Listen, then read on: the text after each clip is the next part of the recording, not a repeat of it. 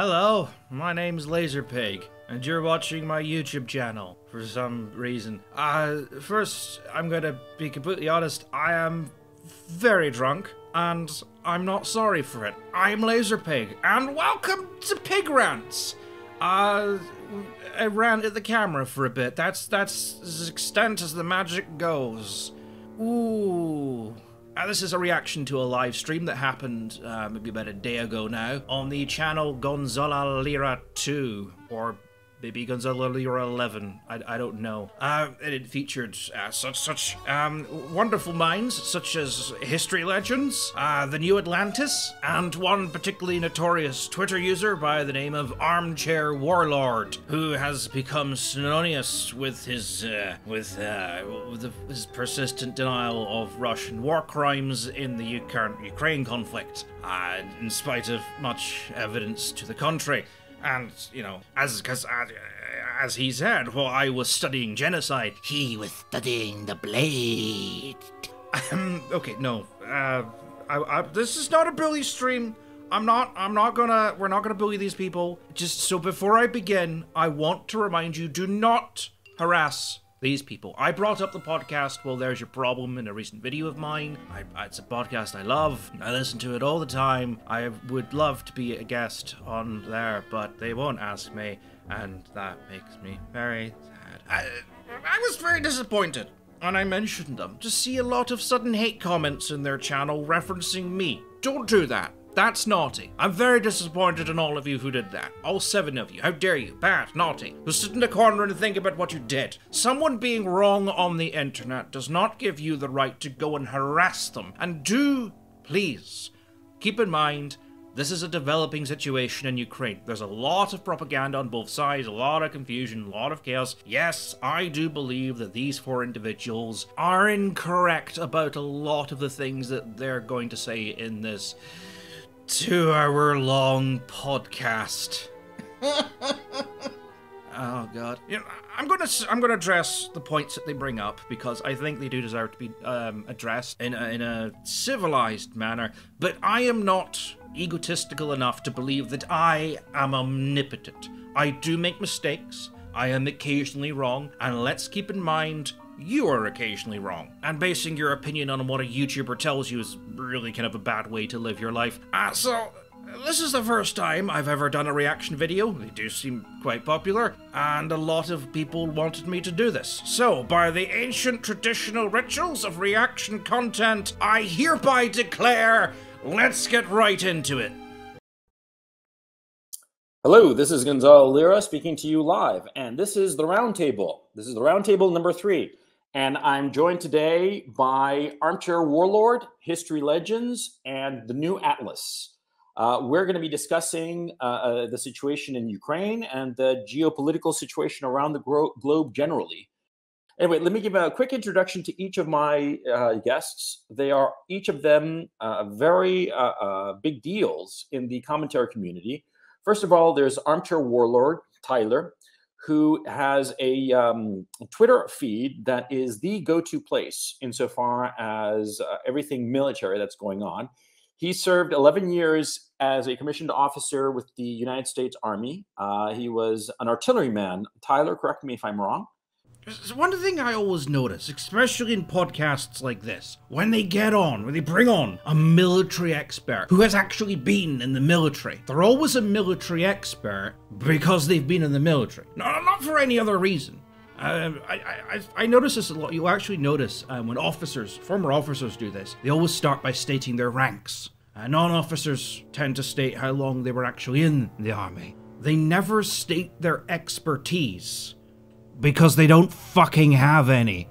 I mean, you never get this with any other podcast, do you? I can critique Gordon Ramsay's food. I was a line chef at Arby's. That's chefing. That's the same thing.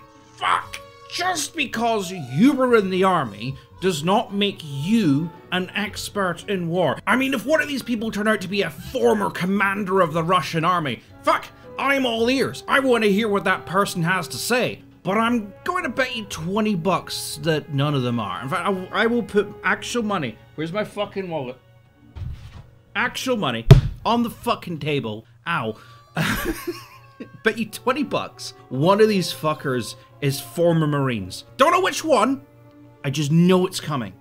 And yeah, so this war that's going on in Ukraine is his kind of war. You know, screw this airplane stuff and this drones and whatnot. No, artillery, the god of war. Yeah, screw planes and all that fancy shit. When did they ever win a war? It's always been artillery. Fuck me.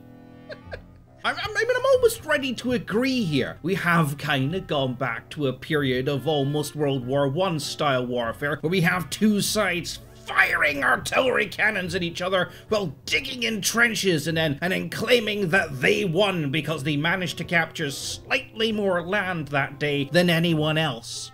This is the amount of land we've recaptured since yesterday. The actual amount of land retaken is... Excuse me, sir. 17 square feet, sir. Excellent. So you see, young Blackadder didn't die horribly in vain after all. But the reason that we've kind of gone back to this kind of artillery war is largely because of deficiencies in both Ukraine and Russian tactics. Russia failed to establish air superiority because of their lack of sea training, their ineffective EW, that's electronic warfare, radar jamming and shit, equipment, and in general relying too heavily on dumb fire rockets and cannon fire to destroy ground targets, which just didn't work. We're not in this situation because tanks and drones and aircraft don't work. If Russia had air superiority, they would have won this war months ago, and we would have already forgotten it and moved on to which celebrity has been caught in a hotel room with 400 pounds of coke and 200 pounds of prostitutes. I mean, to give you the basic overlay, Russia has really kind of boosted its anti-air defenses around its forward operating areas. That's really hindered the Ukrainians' ability to strike at these artillery positions with their drones and aircraft, and they just don't have that kind of long-range firepower needed to compete with, you know, heavy Russian artillery. Prior to that, when the Russian anti-air systems were still a fucking mess, drones and aircraft were absolutely demolishing them. The Russians lost about 800 artillery pieces within the first few fucking months of the war. So much so, they're having to dig out the old 152mm cannons out of storage. Some of these guns date from the 1920s. And they're only using them because Ukraine doesn't really have anything strong enough to counter them. But, you know, those kind of tactics do have their downside. Russia is firing nearly 6,000 shells into Ukraine each and every day. That's a huge production requirement. It's a huge storage requirement. And we've seen Ukraine shift tactics from the destruction of these artillery units to ammo storage. And it's working surprisingly well for them. I mean, secondary fronts in Russia, especially non-Russian units, which, you know, don't get priority, like the Chechen commandos, like the DNR, like the Libyan volunteers, etc., all complaining they are running out of ammo. Plus, NASA heat maps of Ukraine have shown that the number of Russian artillery strikes have halved, and then halved again. It's because they just don't have the ammo supply to keep up 6,000 shells a fucking day. And that is exactly what Ukraine wants. That's exactly what it's doing. It's depleting Russian artillery ammunition stocks so when they do counterattack, Russia can't just go, fuck you, heavy artillery. Uwu notices your counterattack. Heavy artillery. I hate myself. That was awful. Ignore that. I never said that. And Tyler is our man in that regard. Then we have the History Legends channel, which is an up-and-coming channel that's run by Alex. Alex is just a master insofar as making history interesting to his viewers, and that's why his channel has had explosive growth, and his analysis is right on the money. I debate that. I mean, I'm not 100% familiar with this guy, but I have watched a few of his videos, and he has made several rather false and misleading claims, such as claiming that the HIMRAS unit was costing like 400 million per unit. It's not, it costs about 6 to 8 million, and that like nearly 10,000 Ukrainian troops were dying every week, or I think he put it like 1,000 a day, which is outrageous. It's about, I mean, even fucking Russia Today said it was about 100 a day. It's not a fucking... But I don't know him that well. He has when he is proven to have made a mistake, he does tend to say, yeah, I made a mistake. Sorry, guys. He puts his hand up to that. That's a very rare thing. You don't often get people who do that in these kind of circles. They usually just double down and go, no, you're wrong. Christ, this wine. Oh, God, I shouldn't have drunk so much. Oh, it's beautiful. Beautiful, gorgeous. Pinot Noir. 2014 Chilean red wine is absolutely gorgeous. I also apologize. I need a new chair. This chair's fucked. It's creaking really badly. What was I saying? Oh yeah, no. Okay, so yeah, history legends. You know what? I'm prepared to give him the benefit of the doubt. Let's not judge. Let's reserve our judgment. Let's see what kind of analysis he can come up with here. Because I'm expecting, especially from this guy, I am expecting big things. I'm expecting, like, really good, professionally sat down, really looked at the evidence, really kind of thought about it, kind of analysis. 20 quid, I'm disappointed. So it's a real pleasure to have you on, Alex. Thanks so much. And finally, the great and only, the one and only, rather, Brian Berletich. Is that Berletich? Is that correct? Actually, you could say that or Berletic because it's Croatian, and so I guess you could say it either way. Yeah, it's fine. He runs the New Atlas channel. He also has a military background. He was in the United States Marine Corps. $20 from each of you. Thank you very much. And he, after the Corps, he moved to Asia, where he slowly started making a name for himself with his geopolitical commentary. A former US Marine that's moved to Asia and does geopolitical commentary. There are so many jokes I could make right now. But you know, this is not a bully stream. We're not here to bully these people. We're here to judge what they say, not who they are. And, you know, I'm like 10 minutes in now, and we're barely past the... We're not even past the introduction yet. This is ridiculous. We're gonna be here all night. Get yourself a cup of coffee or something, because this is gonna be a long one. Let's skip ahead a bit. I'm gonna open another bottle of wine. Against my better judgment. We're going to be discussing the situation in Ukraine, and I just wanted to kick off this conversation with what Sergei Lavrov said in this very interesting interview that he gave to RT. It was an incredibly long interview. Okay, starting your podcast by quoting Russia Today is maybe not the best move. It kind of hints that maybe hints that you're being somewhat selective with your sources here. Sergei Lavrov, for those of you who don't know, is the Russian foreign minister who is famous, well, before this was famous for attempting to disrupt peace talks between North Korea and the US, claiming that North Korea would be better off being part of China. He was also interviewed on the 21st of February, saying that Russia's intentions were completely peaceful and there would be no war. And he likened Ukraine choosing its own official language as Ukrainian and not Russian as an act of genocide. Maybe... I'm going on a limb here. Not particularly the best source to be quoting right now, if I'm completely honest, in my very, very drunk opinion. And he basically, and I'll start with you, Brian, correct me if I'm wrong, but he seemed to be saying that all the territory that Russia has captured, it's gonna remain Russian permanently. Is that an accurate assessment of what Lavrov said? Yeah, and I don't think there's any reason for anyone to have thought otherwise. I think everyone following this kind of understood that was what was going to happen. I mean, honestly, yeah, I agree. I mean, apart from the fact that Russia, you know, right at the start of this claimed that they were there to honor the democratic will of the people of Ukraine, and these places, they would respect the independence and the autonomy of these regions.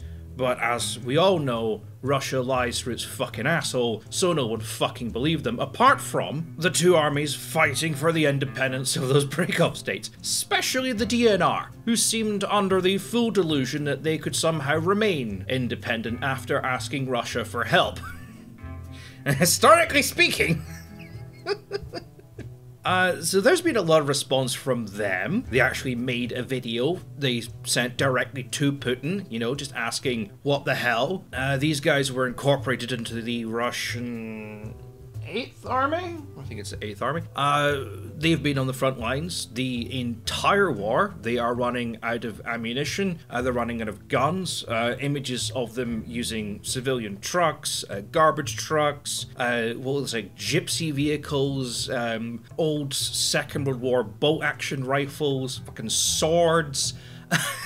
You know, have been, you know, going viral on the internet, you know, because they don't have guns, they don't have ammunition, they have very little food, they're completely out of medicine now, and they have received almost no supply from Russia. And now it turns out that the entire cause they are fighting for is already lost. So apparently, they now do have major problems with drug and alcohol abuse, huge problems with desertion as well. They started the war with 2,500 troops. That went up to 2,800, possibly 3,000, don't know. It's unconfirmed, and they now have roughly 800 left.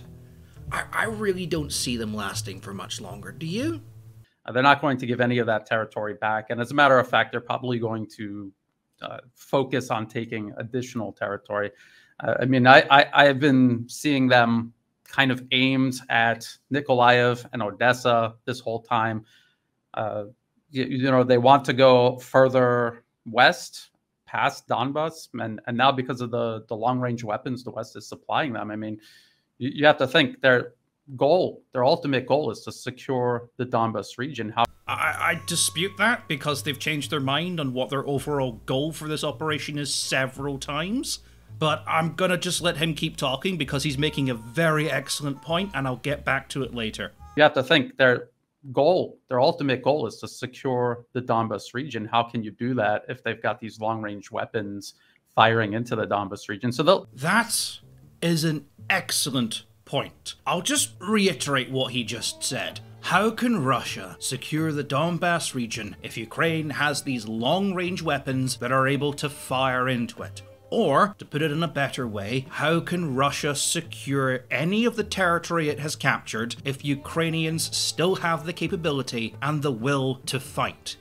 They've not realized it yet, but that one line has utterly destroyed almost all of the arguments they are about to try and make. I'm not going to explain it right now, but I want you to keep that in the back of your mind because I'm going to bring it up again.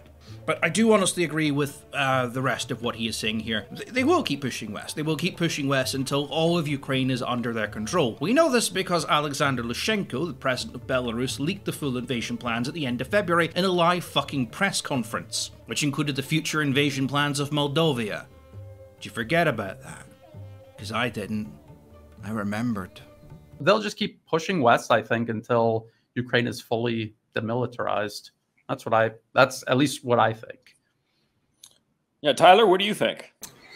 Yeah, I mean, I think it makes perfect sense. There's sort of an unstated secondary objective, I think, with this operation, that they're also going to be keeping the security of Russia itself in mind. That was something that people talked about was, well, Ukraine is the Ukrainian border is quite close to even Moscow. I think it's only 700 kilometers. And I mean, if there's a specter of Ukraine being heavily armed with long-range weapons and potentially being able to fire weapons deep into Russia itself, and the Russians are going to do something about this. Do you think Ukraine didn't already have the capability to do that? Because they kind of did. And the fear that they might, and that might cause like a bigger escalation, has kind of been the reason why the US has only been giving the Ukrainians short-range missiles, specifically so they can't fire deep into Russian territory, which is why Belgorod has really kind of been the only target for Ukrainian revenge attacks. I also like how he says Russia might do something, but then doesn't really go on to elaborate what it would do. I mean, can you maybe give us some insight, give us some examples? What would they do here? What can they do to prevent Ukraine, apart from, you know, just pushing further and further and further west, what can they do to stop these long-range missiles hitting Russian territory? Because as far as we've seen, Russian anti-air defenses have had a really hard time shooting them down. The so-called superior Russian S-400 anti-air system that can apparently detect and shoot down an F-35 is having trouble detecting and shooting down these really cheap drones bought on Amazon with like C4 strapped to them.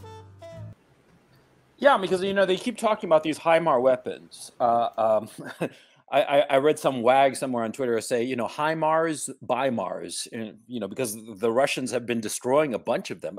The last count I heard was that they had destroyed and or captured 4 of them. All right, let's look at the evidence that the Russians gave for those 4 destroyed HIMARS.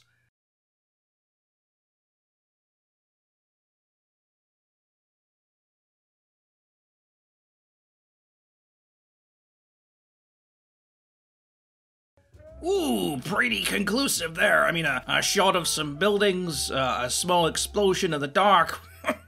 Can't get any clearer than that. But thankfully, we did get a clearer image. They produced drone image of a MLRS system on fire, which later turned out to be from the video game Command & Conquer Tiberian Sun. And then when this was pointed out that that was obviously fake, we got this image, which looks like a HIMARS, but isn't. What these boys have probably forgotten, as has Russian propaganda, is that the HIMARS is not a standalone vehicle. It's part of a family of trucks called the FMTV series, of which over 100 have been given to Ukraine, and every time Russia destroys one, they claim it's a HIMARS, which is what this is. It's not a HIMARS, it's a truck. Let me just reiterate that for the people at the back who weren't paying attention. Russian propaganda fucking lies all the fucking time. It is easier to find a single piece of straw in an entire pile of needles than find the fucking truth in a Russian propaganda website. This alone is kind of showing that these 4 fuckers are taking their sources from Russia Today, from Sputnik, from pro-Russian Twitter users. From fucking Russian propaganda. And that's like coming to me and saying, yeah, Trump's gonna be made super president for life in the US. Fox News told me so. It's like, what? Let's continue. Let's not a bully stream. Let's continue. Let's see what they say. Where's that fucking bottle of wine? I need it. And I don't know if it's a rumor or if it's true that the United States is talking about sending 20 more. Alex, what do you know about that?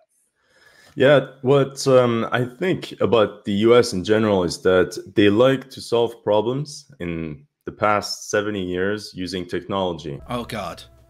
Oh God. Oh God. I had such high hopes for this guy. Please don't tell me he's a fucking Pierre Spray fan! Oh, don't tell me we're about to get a fucking lecture and no, we don't need advanced technology to win wars. You know, the thing that gets disapproved every fucking time for the past 200 years. Not a Billy stream. Like, just send more ammos, more money to solve any problem.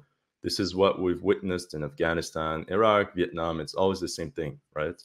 So adding these weapons is an annoyance to the Russians for sure, because the Russians have been talking about it a lot.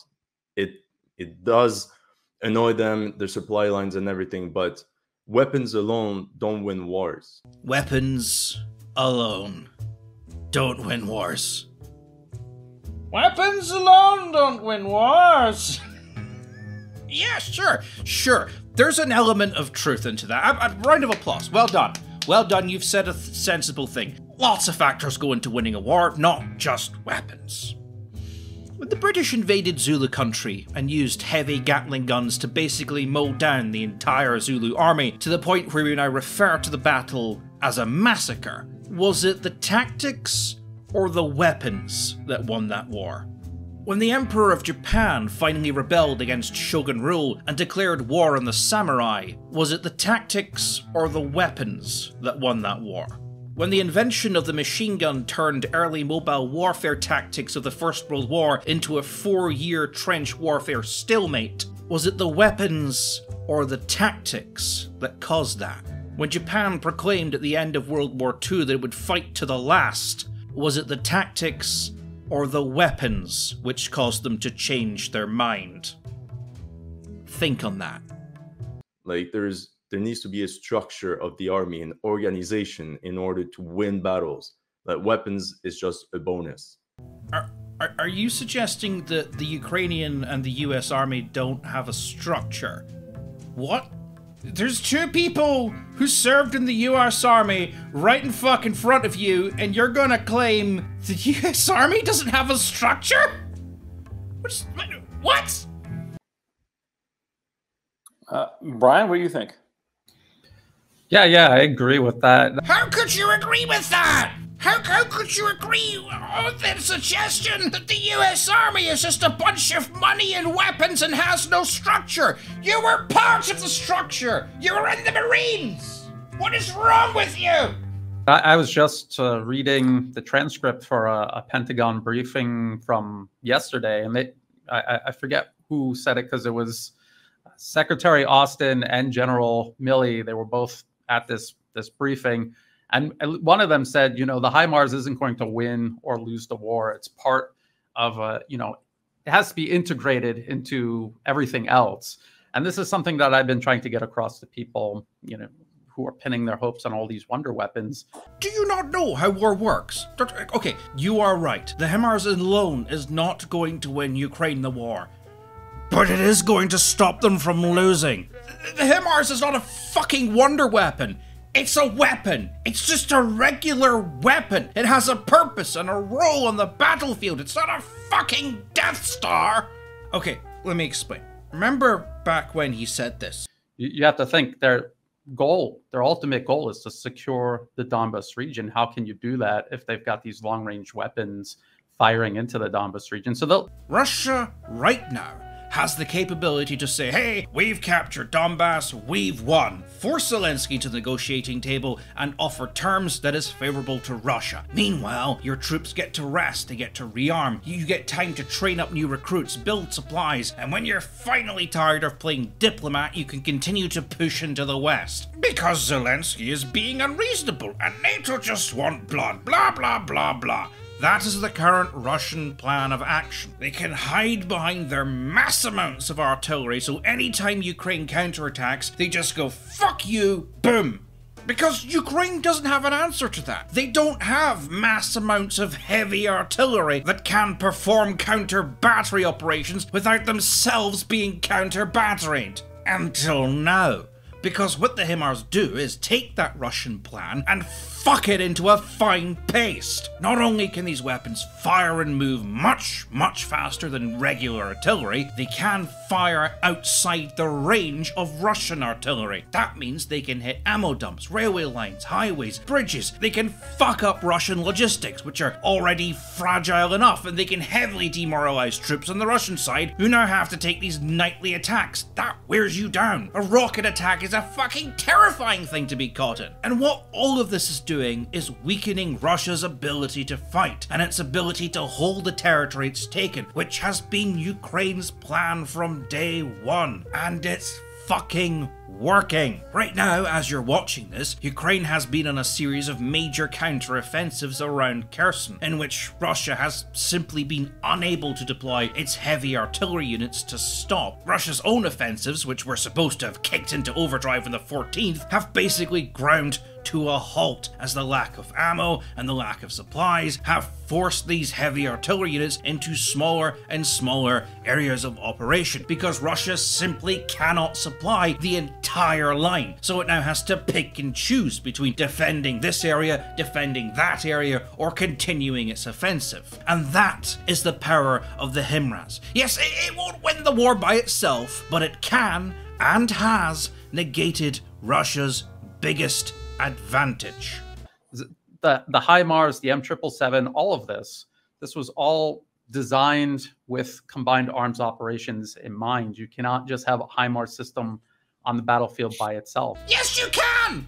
Yes, you absolutely can! This isn't World War II amateur explanation hours! Oh, it's all about combined arms and how silly everybody else was to not know this. Do you not understand the difference between tactical and strategical warfare? Battle, they're sending these weapons that were designed and, you know, they were supposed to be doing combined arms operations with the U.S. military, not Ukraine's military.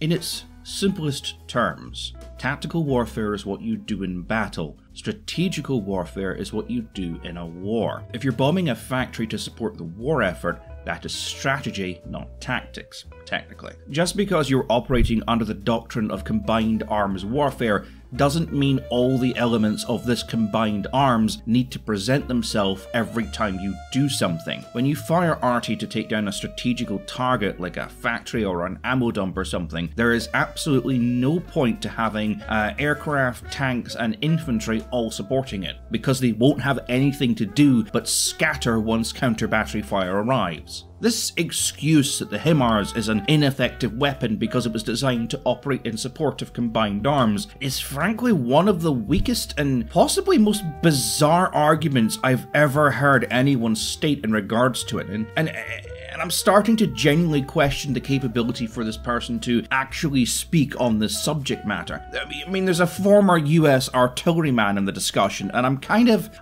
looking at him to chime in and say, like, no, dude, artillery has long-term strategical uses. It's not just a support weapon for attacks, you know? It started raining again, so I apologize if you can hear that over the background. I'm contemplating opening a third bottle of wine. Let's carry on before I fucking pass out.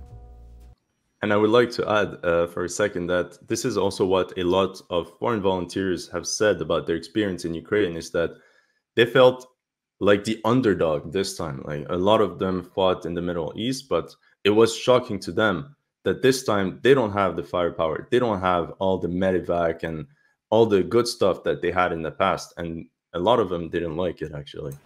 Like, I'm not going to quote the entire article, but all the Ukrainian volunteers foreign volunteers to Ukraine that I've spoken to or have been interviewed by major and minor press outlets, actually, don't really seem to agree with this statement here. I'll leave a few links in the comments. You're free to go read them yourself. They are fascinating readings. I'm wondering which volunteers he is speaking, because there were quite a few, shall we say, gun-ho people who went there, like people who had no military experience but wanted to help out and had their own gun. And a lot of them arrived thinking that they would just be support elements, or they would be snipers, or that they would be backroom medics and support staff. And like they were shoved on the front lines, and they were digging trenches, and they were actively fighting Russians right from day one. And I know that surprised a lot of those people, but you know, that's because they didn't have any kind of concept of war to begin with, you know,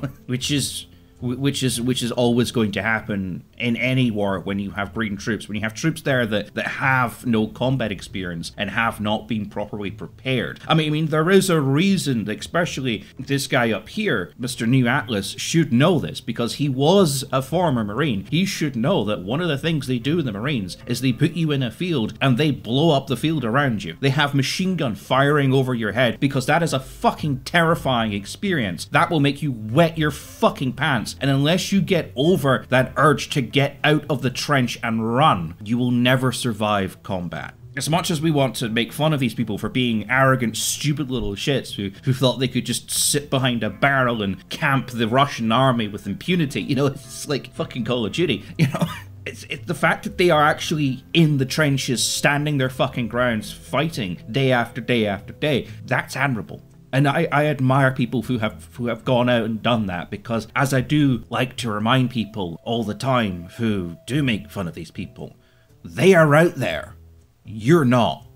And it's very easy to judge people like that when you're sitting in your quiet, air-conditioned suburban home and you're not in a fucking muddy trench outside Kharkiv. Didn't like it, actually. It's almost like the Russians have a completely modern army, and it's very formidable. The modernization of Russia's military began in 2014. Prior to this, UK intelligence estimated that around 10% of Russia's military was to a modern standard, the rest being a combination of conscripts and poorly motivated, poorly trained recruits using older Soviet-era equipment. The modernization program was designed to increase this to around 40% and was set to be finished in 2024. The army was pegged to have around 2,300 of the newer T-14 type tank models, yet less than 20 currently exist. The same can be said of the Su-75 Femboy, with 55 supposed to now be in service but only 2 prototypes currently exist. Both of these projects fell into severe development hell, with lack of funds, corruption within the planning process, and a general lack of industry and expertise blamed for their continued delay.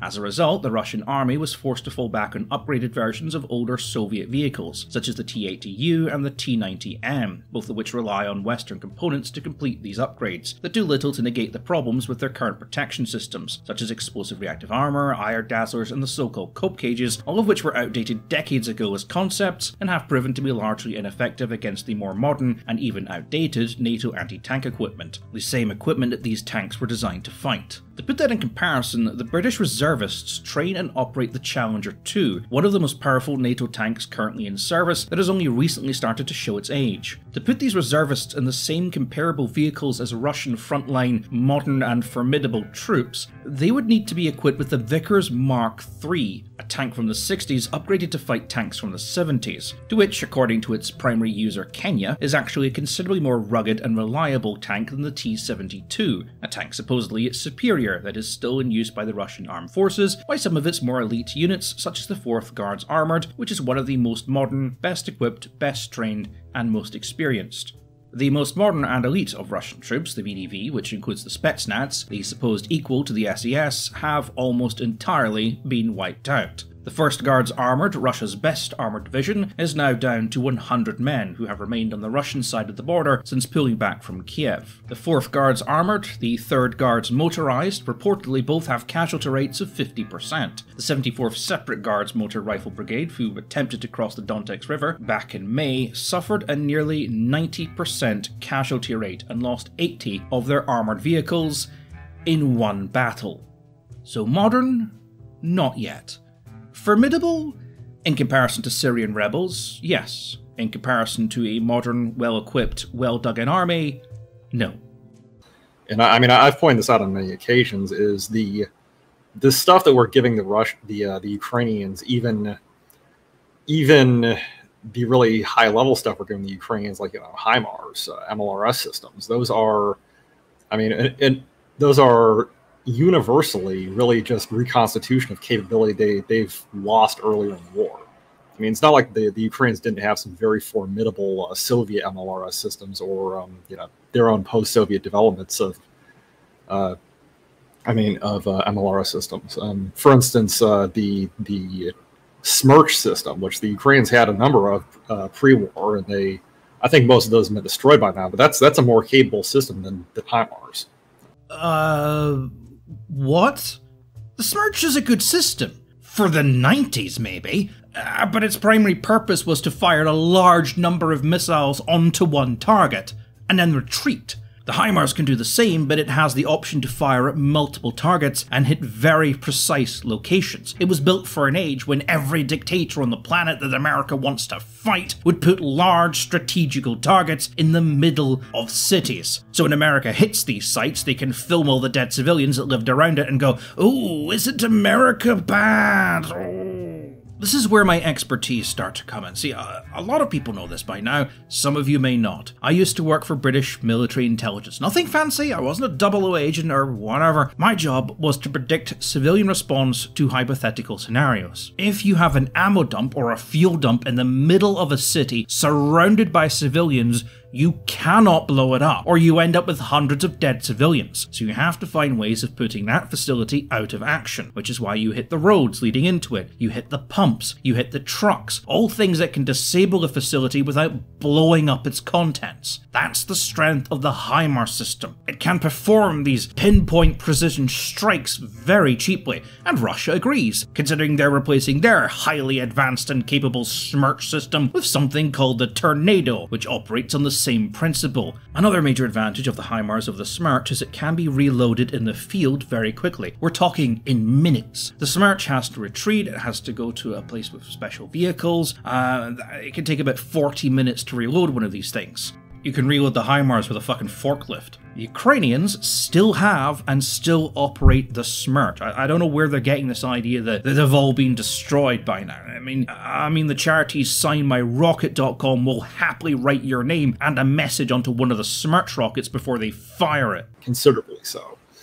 And wait, Tyler, sorry to interrupt. Let me get this straight. The multiple launch rocket systems that they had before were more capable than the HIMARS that they're deploying now?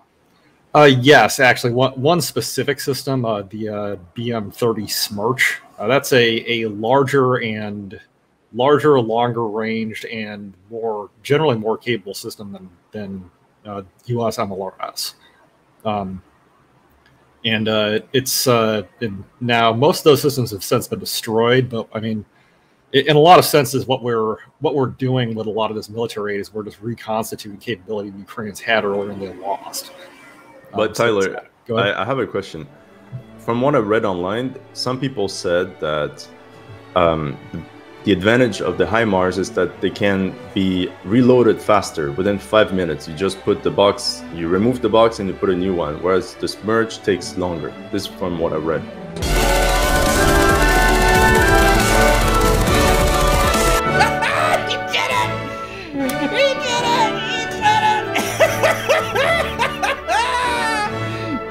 Star! You get a fucking gold star! History and Legends may actually redeem himself here. He may actually know what he's talking about. Oh, fuck me! I'm not actually super familiar with how fast you can reload a HIMARS, but if you look at If you don't know how long it takes to reload an artillery system, then you are unfamiliar with that artillery system! Which means you don't know what the fuck you're talking about! the tactics they're using, they're not reloading those things and trying to shoot them rapidly. They're reloading them deep in the rear. So they'll drive out to a firing point, maybe 50, 60 miles, and then they'll fire them, they'll unload them, then they'll immediately speed off. So they're not trying to rapidly run pods through them. So it's basically shoot and scoot, because their counter battery fire is so effective that if they stay in one position very long, they'll just be incinerated, right? Oh yeah, because you see a rocket launcher that size, it fires off. It's not only, not only can can those projectiles be tracked with like a counter battery radar, but also it's a giant rocket launch. So anybody who's looking out across the battlefield can see this thing fire. That's going to attract a lot of attention because it's a very high value target. At what range, more or less, could you see such a launcher? You could see that as far as visibility goes. So if you're out say north of Kherson, and there's 20-mile visibility. It's a large smoke trail going off in the distance. You could anyone with optics can immediately see that. And all right, the challenge for you kids is to pinpoint the exact location of a truck 20 miles away within the few minutes that it would take to drive away. Can you do that? Probably start calling fire on them immediately. Yes, because as we all know, every single Russian on the battlefield has memorized the grid coordinates and grid references of the entirety of Ukraine, to the point where if they see a truck 50 miles away, because remember, he said these things drive within 50 miles of their targets and then fire, they can see that truck with just regular optics and know exactly where it is, know the exact reference grid to call in a precision artillery strike immediately. I'm going to be skipping the rest of what this guy says because he literally just treads over the same fucking ground that he just said earlier. I'm letting him talk the most because, quite frankly, he doesn't actually say anything. He just kind of constantly repeats himself and then just goes over what everyone else has said and says, yeah, I agree, because, and then, refuses to fucking elaborate because, as I've said before, I think I've said before, the entire video is linked to the description. You can free to go and watch it yourself without my comments, without my judgment, and judge for yourself if that's what you want to do. I want to step back a little bit, because this is the thing. Everybody says that the Ukrainian army, the Ukrainian armed force were 600,000 men at the beginning, but this included everybody, you know, territorial defense force, cops, border patrol, everyone. And but the actual combat army, I do believe, was a number that I kept hearing was 230,000. And that the Russians essentially went in with an expeditionary force of 190,000 spread over essentially 6 fronts. There was the Kiev front, Chuhuyev, Sumy, Kharkov, the Donbass, but that was supported by also the DPR and LPR forces, and Kherson, right? How is it possible that this essentially expeditionary force 6 months later or 5 months later is so, you know, categorically winning this war? He thinks Russia's winning the war. Gonzalo Lira thinks Russia is winning the war. There's a lot to unpack here. Primarily, he thinks Russia's winning the war. And that does not go on to explain how he has come to this miraculous conclusion that Russia is somehow winning this war. Okay, but he does ask everyone else that question, you know, why is this? And if any of them don't immediately bitch slap him down with the full force of logic, which is that is a very subjective opinion, then I might have to force open the 5th emergency bottle of wine and drink it with the 4th one! But let's let the others explain. Let's give everyone a chance to speak. Because I want to go over what he said earlier. Because he got pretty much all of the numbers wrong. I don't know where he got that 600,000 from. Actually, you know what? Give me a second here.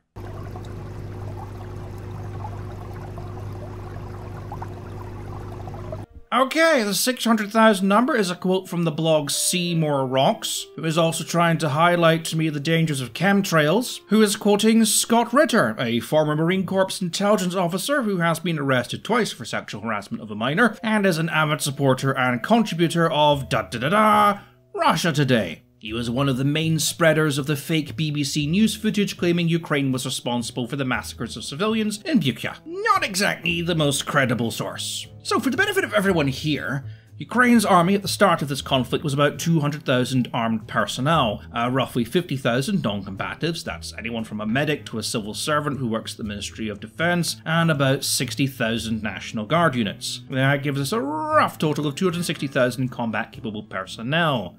Russia has 1.3 million soldiers in active service, of which roughly 500,000 are non-combatives. This includes medics, officers, high-ranking generals, various ceremonial positions, technicians, war planners, members of Russia's intelligence agency, the not KGB, the mechanics and guards of the Komplinka Tank Museum, leaving us with about 850,000. Out of those 850,000, 250,000 are paramilitary. This includes military police, border guards, gulag prison guards, customs officers, etc., and another 250,000 are reservists. These range from conscripts to soldiers that have been retired but can be recalled by the state if necessary. That leaves us with 350 actual combat-ready soldiers. 180,000 of these soldiers were earmarked for the Ukrainian invasion, and by the 8th of March, the Pentagon and the CIA reported that 100% of these forces had been deployed. As of the 11th of June, this number has grown to 330,000.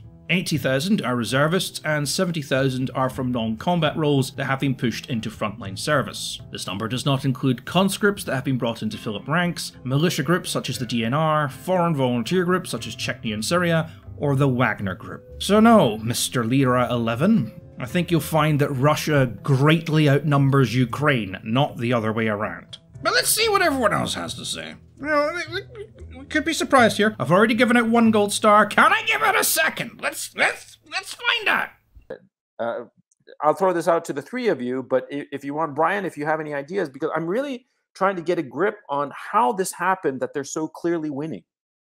I'm not really sure, you know, when the conflict started, how many soldiers were on both sides. Okay, if you don't know a fact that is so easily Googled, because both sides regularly reported their army numbers to the UN each year prior to the war, while having the audacity to earlier say you've been reading the US Congress transcripts about the HIMRAS, then you're either a shit journalist or you're being willfully ignorant. Which one is it? Started how many how many soldiers were on both sides. I've seen a lot of different numbers. That could very well be the case. Ah, yes, this argument. Oh, there's been a lot of conflicting data sources. We might never know the real answer. I've heard so many different things from so many different people. That is the dying calls of someone who has realized that what they believed was wrong and is now having to admit it, but doesn't have the fucking balls to do it. This fucker knows that the 600,000 number is wrong. He fucking knows. He's smart enough to read the UN reports and the fucking Ministry of Defense of Ukraine's official website and know exactly what the number is, but he's not ready to admit that in his mind, Russian propaganda, weirdo conspiracy theorists, the UN, and a fucking child rapist are all equal levels of credibility. I'm going to let him talk for a few minutes and then I'm going to cut him off because I've listened to what he says on this subject matter prior to me recording this. Everything he is about to say is completely, unequivocally bullshit. I want you to listen to it and I'll wait to the end and then explain, all right?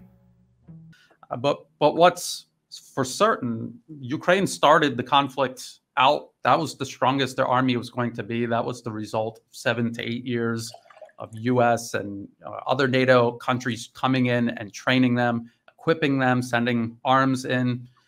That whole time they were building these fortifications along the line of contact, the Donbas region, and Russia is still advancing. They're advancing against that army when it was at its height, and they are crossing the most heavily defended part of Ukraine right now. They're still advancing. Ukraine has been unable to stop them. So at this point, however many soldiers they started this out with, at this point, that they're the best trained soldiers that they had, they're gone, and that's going to be very hard to replace. You can't just replace officers and NCOs quickly. That's not something you can make in a factory and ship over. That takes time to do. So they're talking about finding a number of soldiers for a brigade and the equipment for a brigade, and they think they're going to stand that up and send it into battle. But to actually stand up a real brigade that can operate efficiently, that takes a lot more. That is something that they really can't do right now in the middle of a war. And all of that preparation over the last 8 years, that was done under relatively ideal conditions. There's nowhere in Ukraine that you're going to be training large numbers of soldiers and then sending them into battle without Russia sending cruise missiles. I think it was a technological edge that Russia had. They prepared for it well, and that's what I think. I think it was they've got a coherent army. I think it was underestimated by the U.S. and by Ukraine, and I think that was a contributing factor at least. Yeah, because I'm out of wine. I'm on to the apple schnapps now. Great fun. All right, let's take these one at a time. Ukraine started the conflict out. That was the strongest their army was going to be. Yes, because when the US entered the Second World War, that was the strongest their army was ever going to be in that war. Oh, honey. Oh, honey, no. No. Result of 7 to 8 years of US and other NATO countries coming in and training them. They also brought in Red Army veterans who had fought in the Afghanistan war to train Ukrainian soldiers. Casually, they forget about that.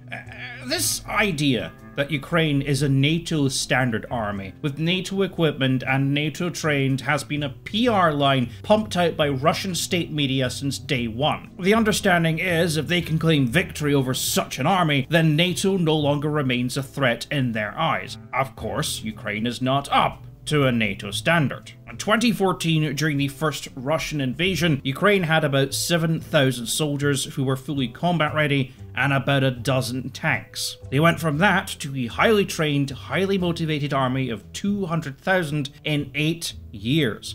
That's impressive. To explain how this was achieved would be a video in itself, not just a drunk-ass reply to someone who should fucking know better. But the reality was, it was Ukraine that did that, not NATO. It was their officer corps reforms, it was their intense training, it was their promotion through ranks, etc., that made them the army they are today. The US training helped, certainly. The joint exercises they did with Poland also helped, but this is not a NATO army. This is a Ukraine army, Ukraine trained, Ukraine equipped, with tanks that are little more than an upgraded version of old Soviet models. Like, I'll leave a link in the description to an article by someone who is actually out there training Ukrainian soldiers. They can explain it way better than I can, and a lot more soberly than I can. Whole time they were building these fortifications along the line of contact. What fortifications? This isn't World War II. They weren't rebuilding the fucking Maginot Line. Fortification in a modern day literally just means some sandbags in a fucking trench. And Russia is still advancing.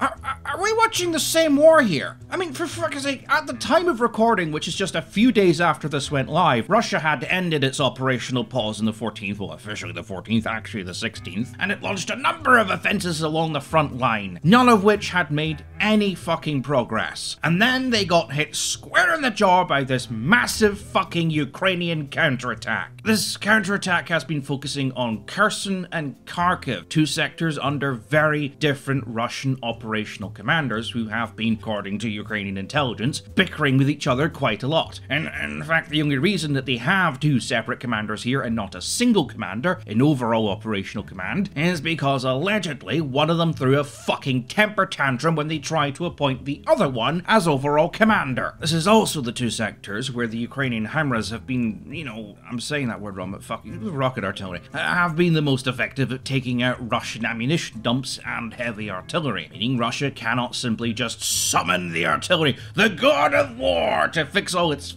fucking problems, and now has to decide if it wants to defend Kherson, a city where, you know, citizens were issued Russian passports and were told Ukraine no longer exists, and defending its own border along the Kharkiv region. If Kherson falls by, you know, by which the time this video actually goes out, it may have already fallen, given the speed of Ukraine's advance, that puts Odessa off the map in terms of Russian territorial prospects, an objective which has been listed as a 1st of August deadline objective, and also threatens Crimea, and there has been increasing talk among the more independent of Russian media that it should be abandoned as a goodwill gesture. I mean, I don't think they will. Crimea is too valuable and very easily defendable, but its only supply chain is this very long, very vulnerable bridge. And Ukraine have proven they are very good at taking out bridges, and if they do, that will mean every Russian soldier within that Crimea region now cannot escape, and that's going to lose Russia an army. I'm trying to understand that you're right. You know, Donald Rumsfeld famously said that you go to a war with the army that you got. Yes, because famously, the US finished World War II with the same army it fucking started the war. What are you talking about? And as a realistic, as a practical matter, there is simply no way to replace the men who have been lost. It takes months, years, in the case of NCOs, to replace them. So you can forget about that. Is that why Russia's replacing all of theirs after a month of training, yeah? Yeah. And so it seems to me that the way the Russians are just winning, it's inevitable. Is it inevitable? I don't know. Maybe it is. Maybe Russia is inevitable and it will one day rule the world. Somehow, I don't think so. I think what we've learned so far is that the host and Mr. New Atlas don't know a fucking thing about A, reality, or B, what the fuck is actually going on in Ukraine. They seem to exclusively get their information from Russian propaganda, conspiracy theorists, and fucking weirdo-ass fucking blogs. Literally enough, these two same people were claiming that Russia would split the country of Ukraine in half back in March. And that didn't happen, and yet according to them, Russia is unequivocally winning.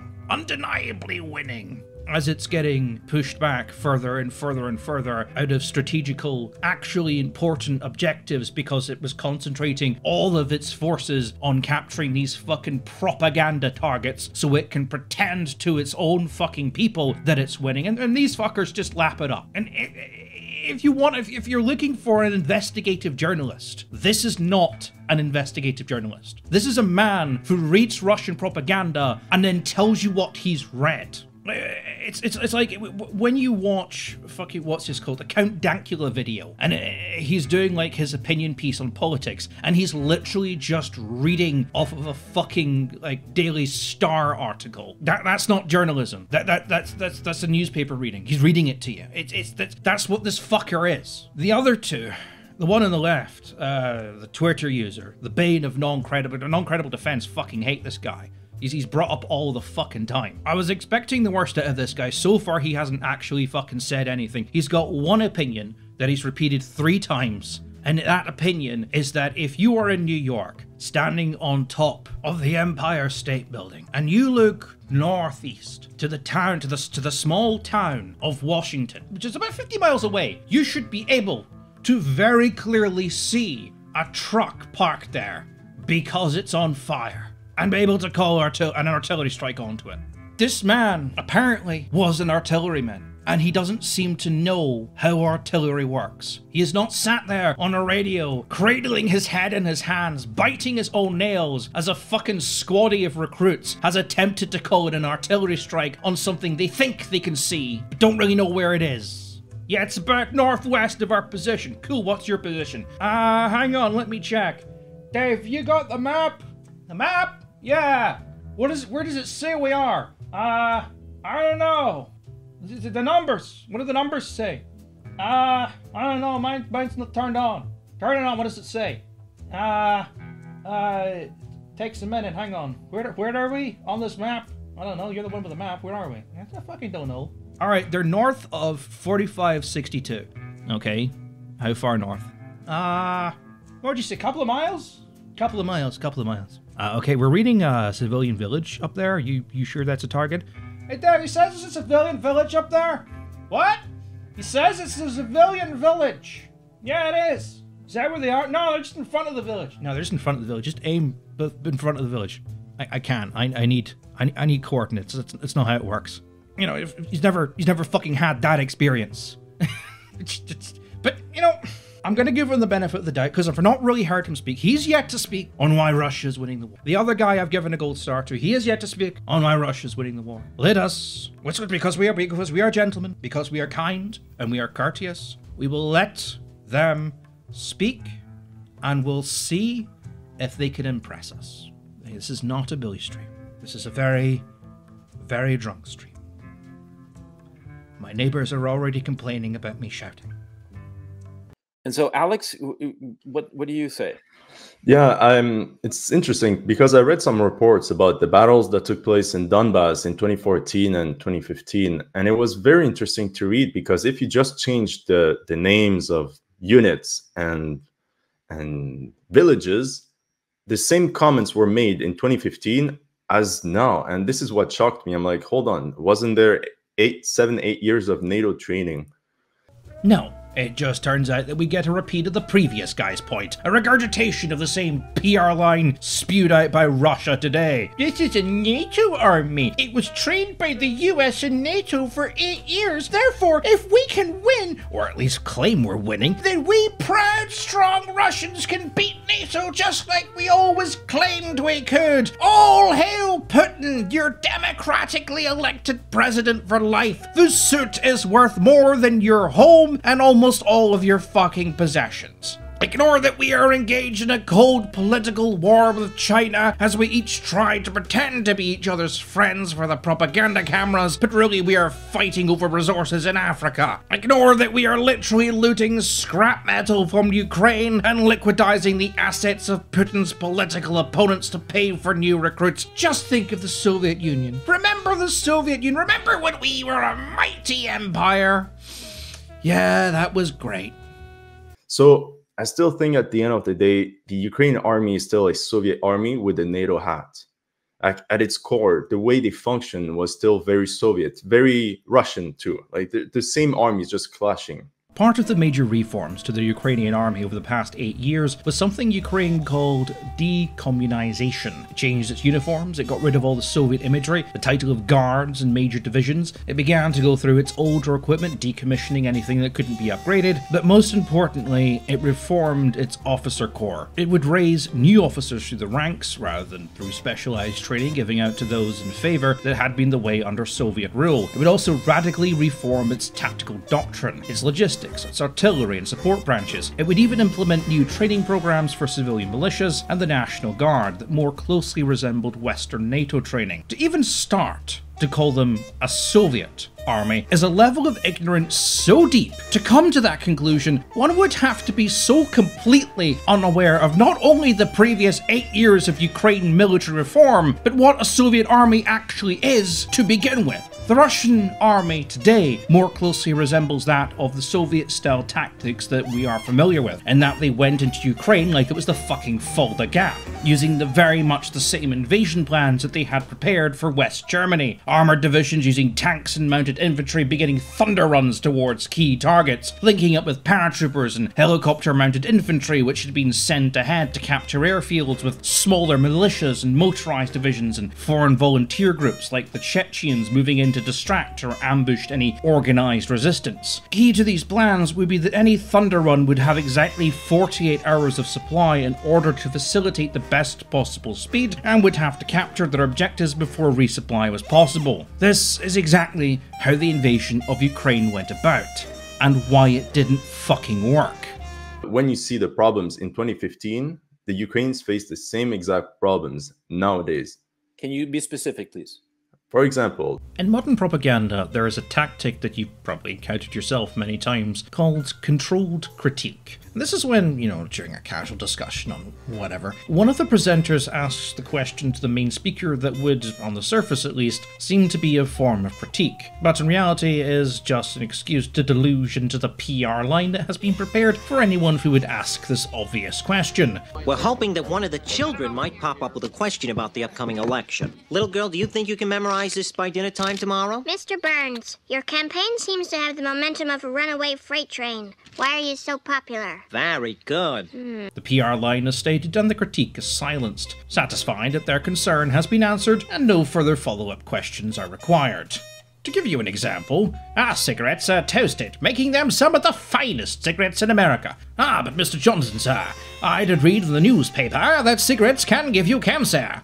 I wouldn't believe a word of that. Newspapers today are corporations just like any other. They will print any old thing just to scare you into buying them. They care more about their profit margin than your health. Our cigarettes are the best in America, and that is the bottom line. I'm not saying that this is what these people are doing, but every time they do this little interruption like this is exactly what I'm hearing at the back of my mind. they were talking about a withdrawal.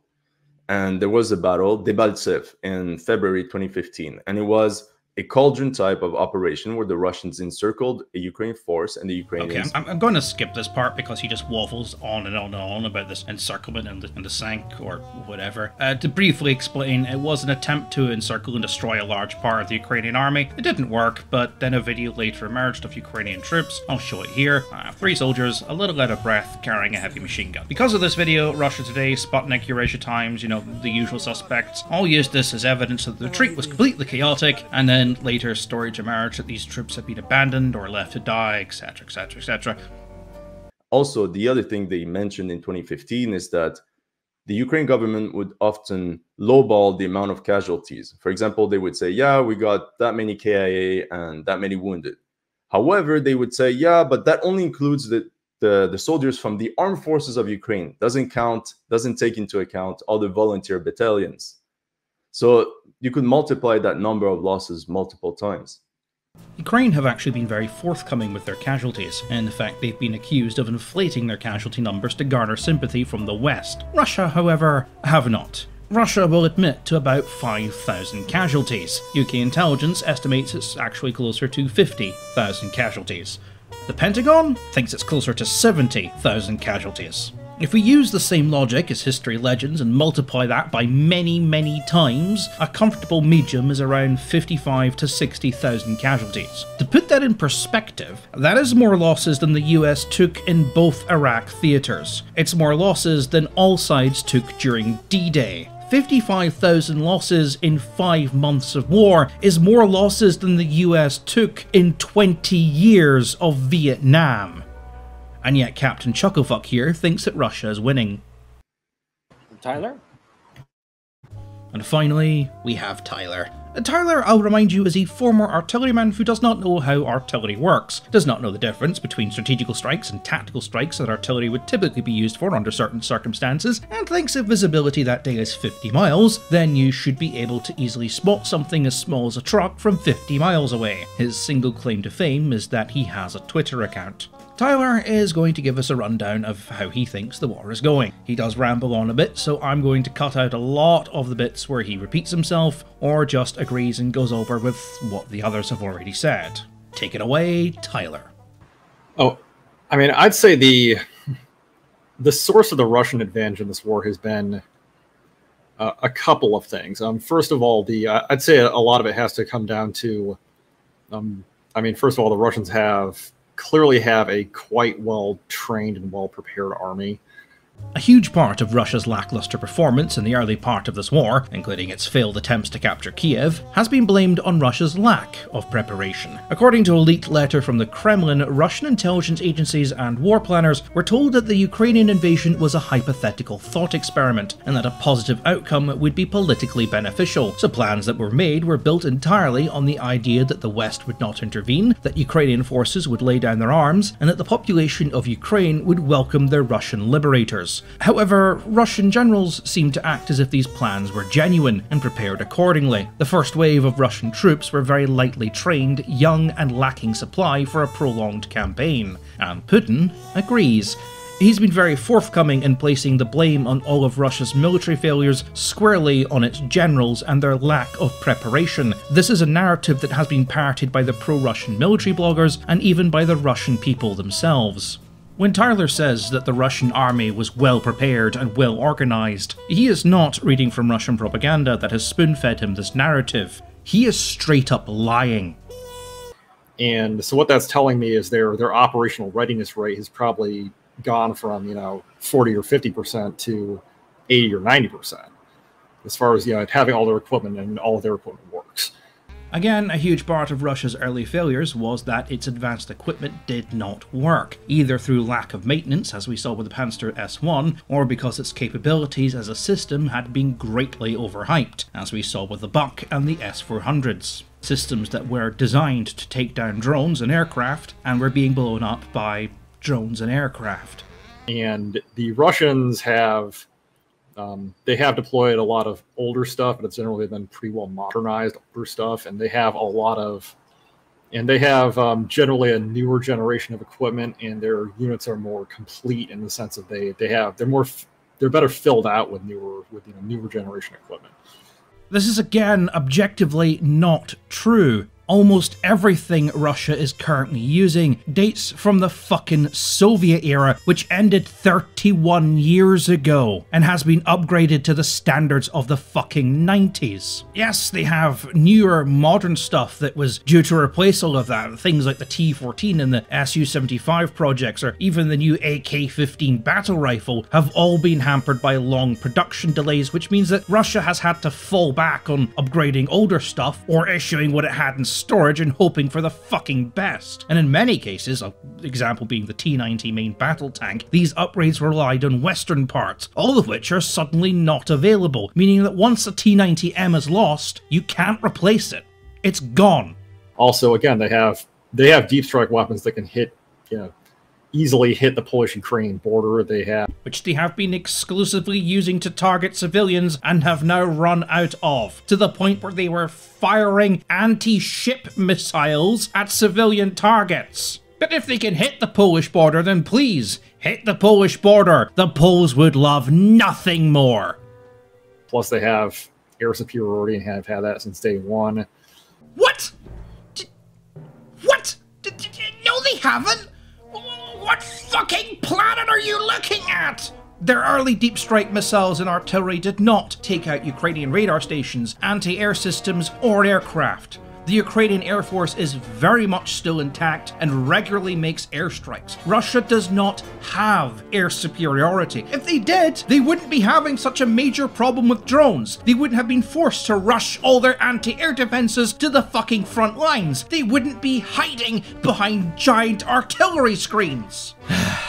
Like, I think at this point it has become somewhat obvious that this man has no fucking idea what he is talking about. So far, all he has done is repeat other people's opinions, and now he's had the opportunity to talk about what he knows. He has proved he knows absolutely nothing. He's parroting the propaganda lines he's picked up from the others, and the rest of the time he is just literally making it up as he goes along. He doesn't have a fucking clue what is going on in Ukraine, or even what's going on in Russia. And honestly, I'm not going to waste time on this anymore.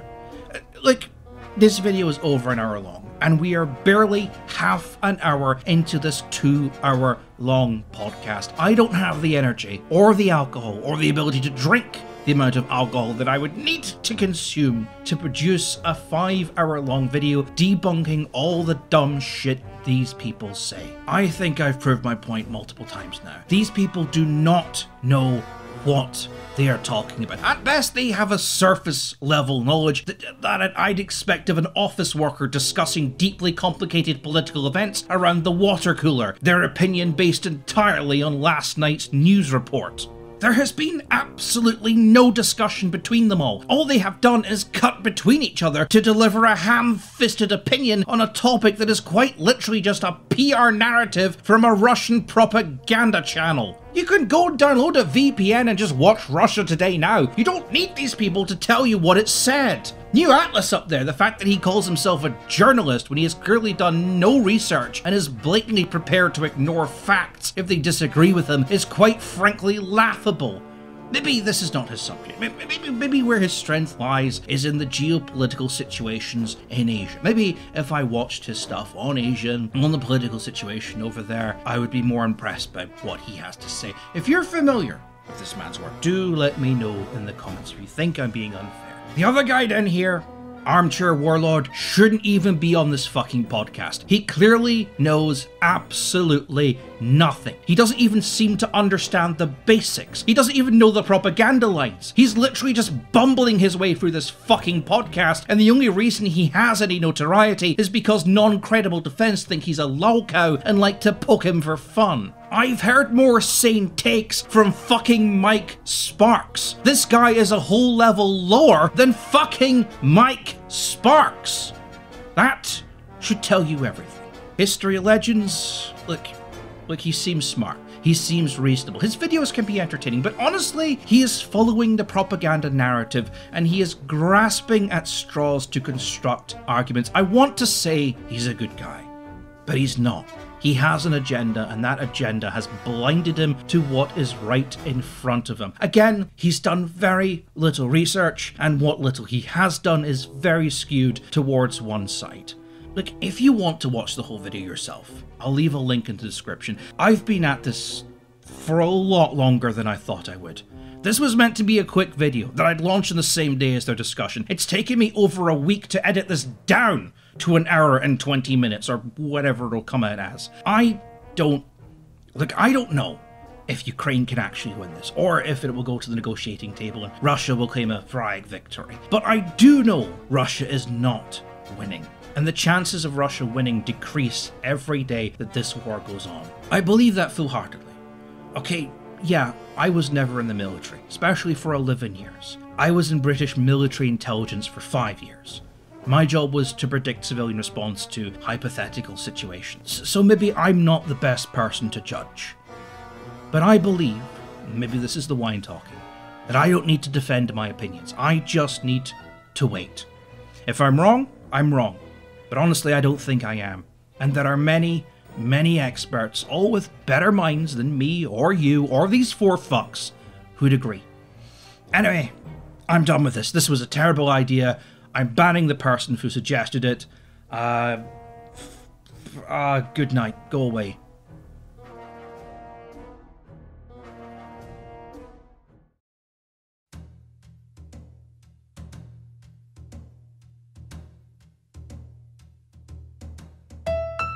Fly me to the moon.